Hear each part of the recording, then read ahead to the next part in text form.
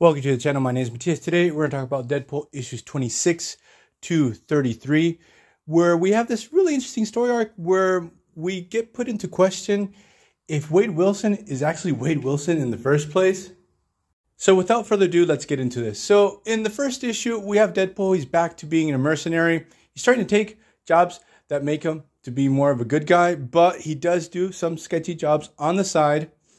He's still dealing with the guilt of having killed this intergalactic messiah that basically he's destroyed universal happiness in general, trying to defend free will. So because of this guilt he's dealing with, he starts seeing this woman in every one of his missions.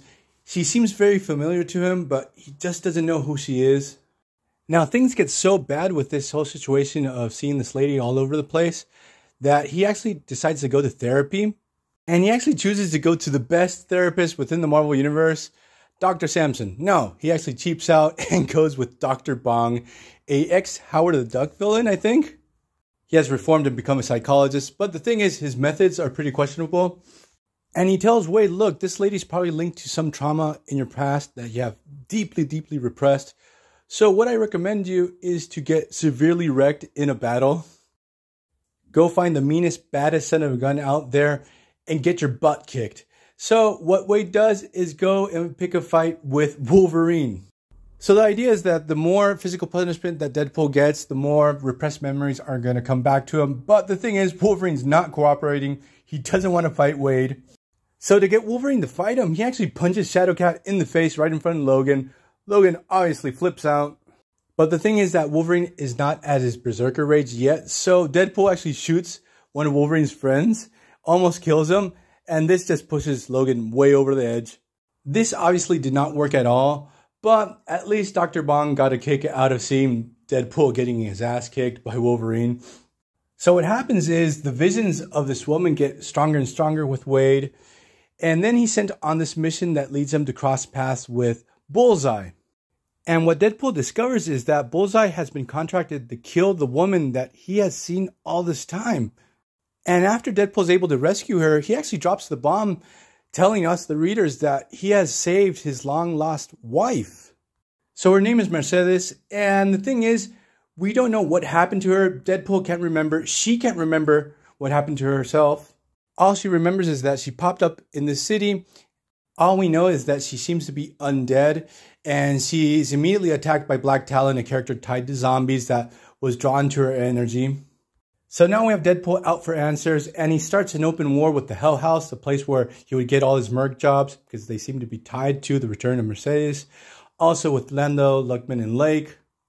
So what we discover through flashbacks is that Wade and Mercedes back in the day lived in Maine in this cabin, and they find this guy out in the woods. He's severely hurt. They take him in. Very similar to the origins of Wolverine, but the thing is, in this case, this guy that they rescue, he ends up killing both of them. Something went terribly wrong. And it's set up to be that the person that they found was T-Ray. T-Ray was like the main villain to the Deadpool series that Joe Kelly was setting up. He is a really interesting character. And the thing is, obviously, we get the setup for the battle between Deadpool and T-Ray. But what we discover when we have this confrontation between both of these characters is that the guy that they rescue in the woods is not actually T-Ray. It was actually Deadpool. We discovered that Mercedes is actually T-Ray's wife, and that T-Ray is actually called Wade Wilson. And what happened is, when they rescued Deadpool in the woods that day, they nurse him back to health. Deadpool falls in love with Mercedes. So we discovered that Deadpool is actually called Jack, and he was a mercenary. He had gone on one of these jobs. Things went south. That's how he got hurt and ended up in those woods. So he tries to take young T-Ray out of the picture, destroying this idyllic life that he had in Maine. And he wasn't able to kill him, and he accidentally kills Mercedes. This whole situation breaks Deadpool's mind. That's why he can't remember nothing prior to this. And he takes the name Wade Wilson for himself because he thinks that T-Ray's dead. But the thing is, obviously, he survived, and from this point on, he's going to be on a revenge trip.